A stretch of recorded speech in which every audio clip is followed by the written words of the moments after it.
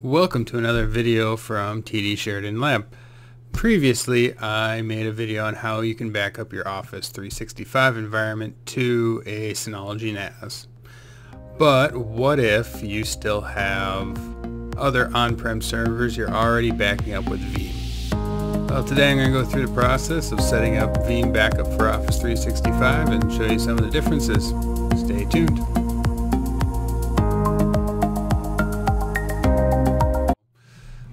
As you can see, I already got Veeam Backup and Replication installed on this computer, so let's install the Office 365 components. This is the install file for everything. If you need to install the server piece, the console, etc. Unlike traditionally when you install the Veeam console on your desktop, by default it does not install the explorers. So if you are installing the console for Office 365 on your work computer, then once the console is installed, then you'll have to install these separately. That's also under the assumption that you don't already have the Veeam Backup and Replication console installed on that computer. If you have that console installed, then you don't need to install the Explorer for Exchange or Explorer for SharePoint. It's the same thing, it's just not incorporated into the main installer like Veeam Backup and Replication. So let's go run this file. And we have to install .NET. So I will be right back as I install .NET. Alrighty, now that .NET 4.7.2 is installed, let's try this again. First screen of the install, nothing surprising there. Got some end user agreements. And this is the one thing I'm going to call out. I would say server is the server software piece of it, so you're going to have to install that. Then these two are just management consoles, so I'm going to install them on the server. If you were to install the console on your local computer, then you would just go in here and do that so you don't install the server software on your local computer. But I need to install a server, so I'm going to re-enable that. Then next.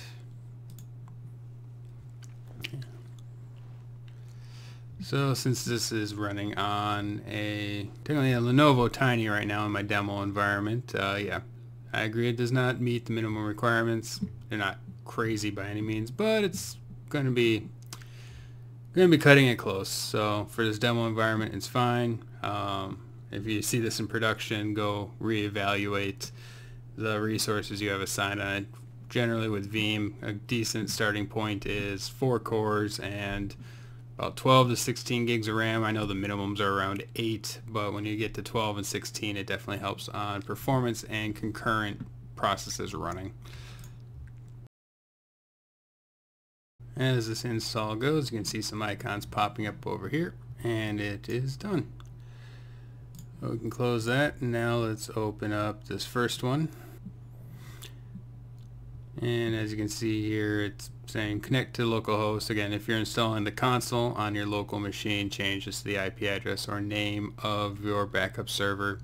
To be able to log into it, your AD credentials or whatever credentials that you're using has to be a local admin on the backup server. So just keep those few things in mind there.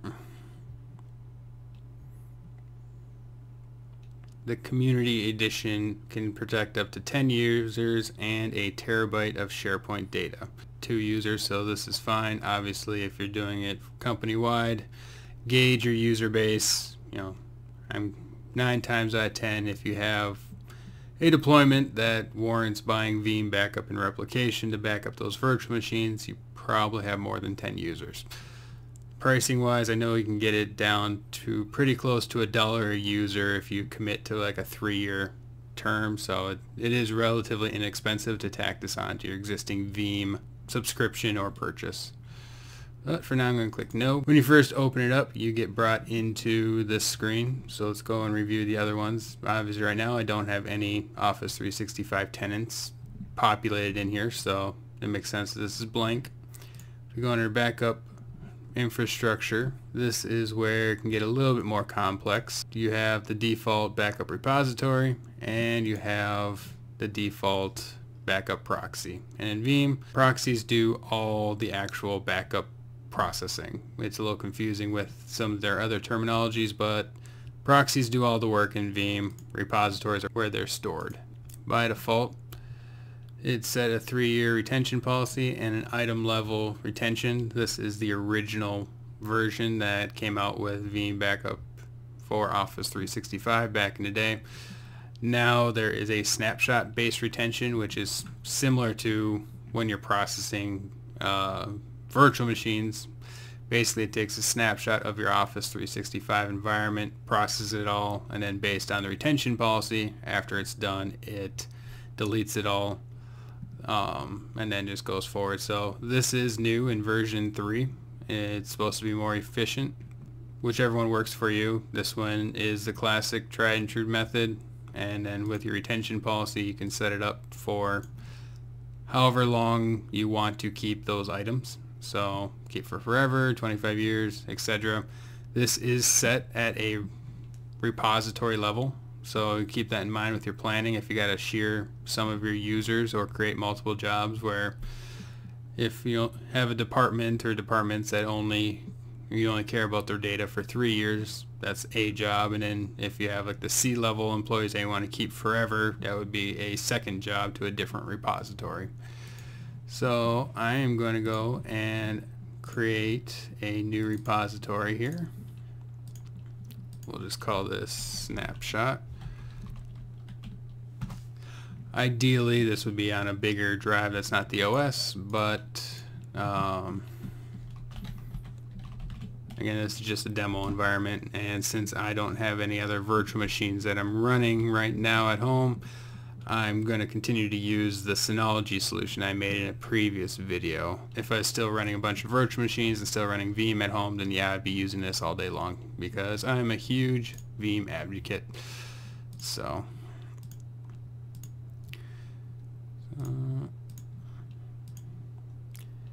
we'll say, let's just say keep for 7 years. Line it up with some kind of standard policies. 7 years is mainly how long companies have to hold financial data, so kind of tying the rest of your backups to that would kind of cover your butt in any legal or lawsuit type deal. So alrighty, and with the retention policy you can skew what time of day when it hits that point to do it. In this case I'm just leaving it here, but if you have some other time-based stuff when things get kind of truncated at the office, you could adjust it to make it all line up. Hit finish. This backup proxy is fine. Alright, let's add the Office 365 tenant. So click on Add Organization, and I want to grab everything. You can be a little bit more granular if you only want their mailbox. This will pick up anything that runs on SharePoint, so even though this only calls out OneDrive and SharePoint, if you're using Teams or Project Online, then since that's all based off of SharePoint, it will pick up those extra items as well. And we are in default region because of laws. These other 4 are slightly different for each one. Another new feature of version 3 here is the modern authentication. So if you have the 2-factor authentication turned on for your service account that's going to be running this job, you can set up an app password to have this go through this way instead of just using the traditional username and password. Part of this wizard here is going to grant the user account impersonation rights to be able to impersonate other people's mailboxes to back them up. If you need to configure the app password, you just go into Security and Privacy and then click on Manage App Passwords and go from there. And then let's go and configure the application ID and secret piece as well. Alright, to configure the application ID piece, we got to go into basically Azure AD, and I'll include a link to the how-to piece in Veeam's documentation for that. But at the high level, you go and do an app registration and set it up. You can name it whatever you want, and then basically you update the API to allow Microsoft Graph to come in and read information, and then you create a client secret, and then that's the stuff that we put into Office 365.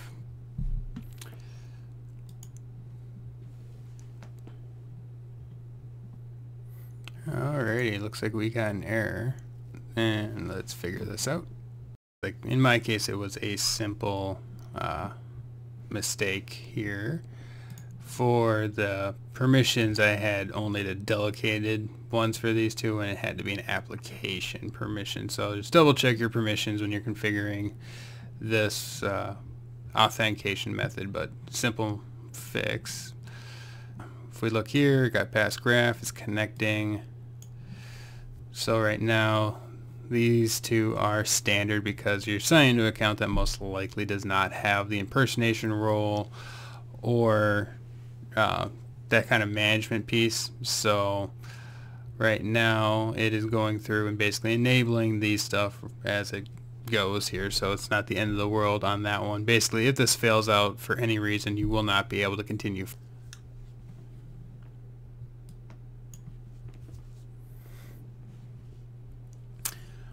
And as you can see, it finished everything up, and then the things that it flagged there, it just enabled right there with green check. So we can click finish, and now it is there.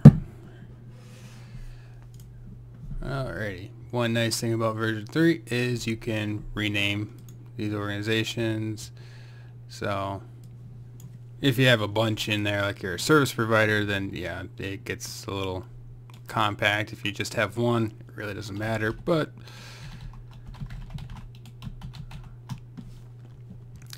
let's clean it up a little bit. Perfect. So now, more importantly than naming, let's create a backup job. So you click next, give it a name just like anything else. Description, snapshot, paste, backup.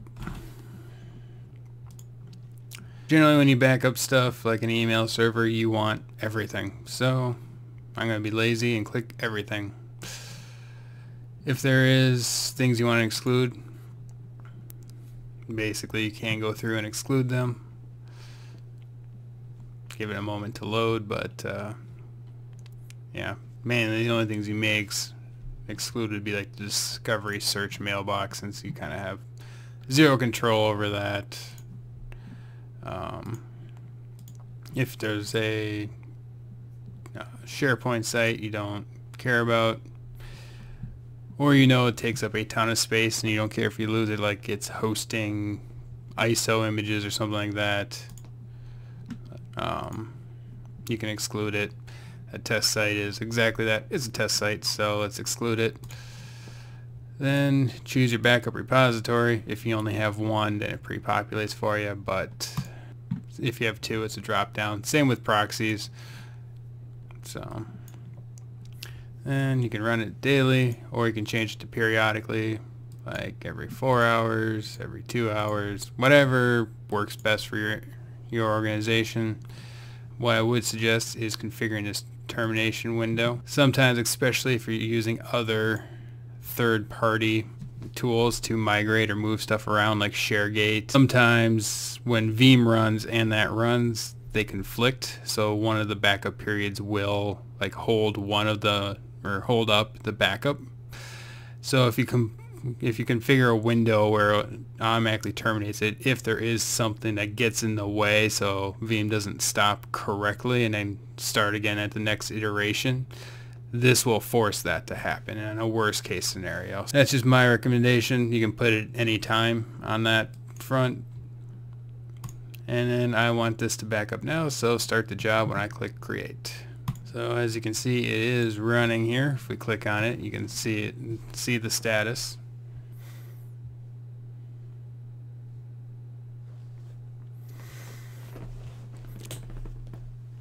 And as this loads, I will discuss licensing a little bit here. So Veeam is licensed on a per user basis. So, but on the things that are arguably free, like in this case, the info and sales mailboxes there, those are shared mailboxes. So basically, as long as there's a user that has a license that can access those free resources, they get backed up without consuming an extra Veeam license. So, and all the stuff this is backing up right now, this would consume one Veeam license because it's all just underneath my account. As you can see, it's cruising right along, backing up my email and SharePoint and OneDrive for Business and all that fun stuff. Well, that goes the next piece of this. That is just general, we'll say, setup that you'd probably want to do is notifications. Obviously, clicking on that, you can say who it's from, where it's going, give you an email on if it's, based off of your policies, if you want the daily success email, or if you just want an email when there's a problem. Set it up, review it as you want.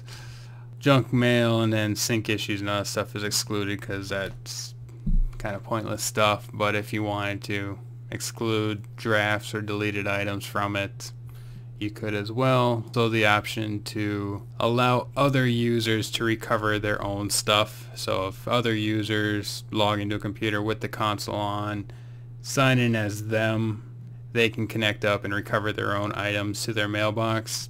This does require a SSL certificate for it to function on the server, so it is an extra setup. This is generally only used by the service providers. So anyone that's doing Cloud Connect hosting would set this up, so then if the client is paying for the service provider to hold a backup copy in the cloud of all their servers, then they could also pay to have them back up their Office 365 environment, and then if they wanted to, they could have them self-service their own emails. So flip back here, and this has already backed everything up. So this took a whole 3 minutes and 40 seconds to download it all, and whatever I set 2 or 4 hours from now, it'll go through and grab the changes and we'll be good to go. But so that is Veeam Backup for Office 365 in a nutshell. So if you like this video, please subscribe and click the notification bell. Also, you can follow us at our website at tdsheridanlab.com and on social media on Facebook and Twitter at tdsheridanlab. Otherwise, feel free to leave comments, agree, disagree, light me up if I'm wrong, correct me where I'm wrong, comment, all that fun stuff, like reaching out to you guys. So look forward to more videos in the future.